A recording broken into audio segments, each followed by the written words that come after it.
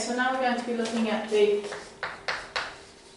Hecker group, which is generated by two elements, which are 0, minus 1, 1, 0. So this is the element z goes to minus 1 upon z and 1, 1, 0, 1. So this I'm going to call A, and this one I'm going to call B, and this one sends z to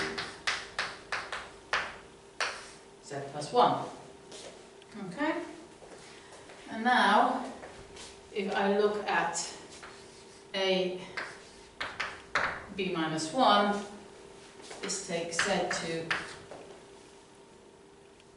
minus 1 all over z minus 1, which equals 1 over 1 minus z. And this, you can check, is of order 3.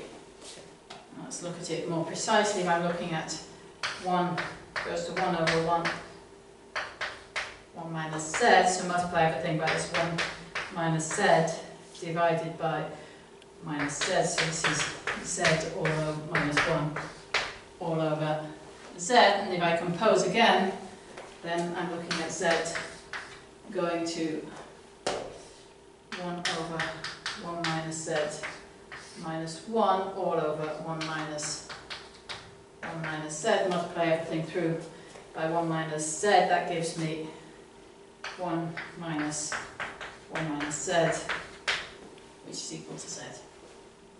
Okay, so I'm going to think of the Hecker group as being the group, instead of thinking of it as the group generated by A and B, I'm going to think of it as the group generated by A and AB minus 1, so I'm going to call C, and I note that this is of order 2, and this is of order 3. Okay?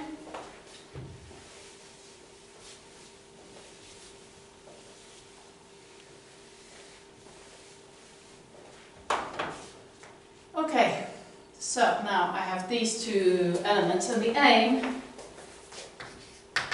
is to show that this group, this product A and C is free. And to do this, I'm going to look at the dynamics on S1. Okay?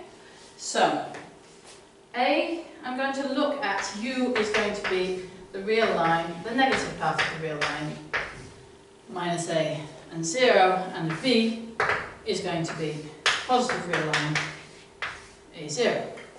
And now I'm going to look at C applied to R with R in minus infinity 0. So this is equal to 1 over 1 minus R.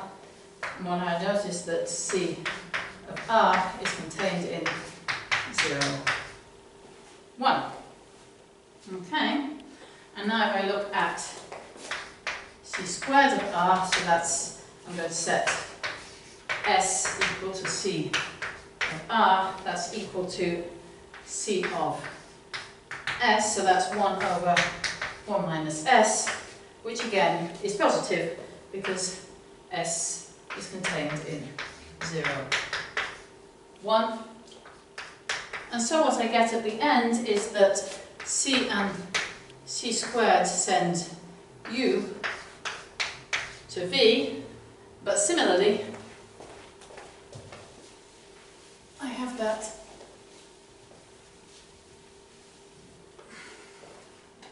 A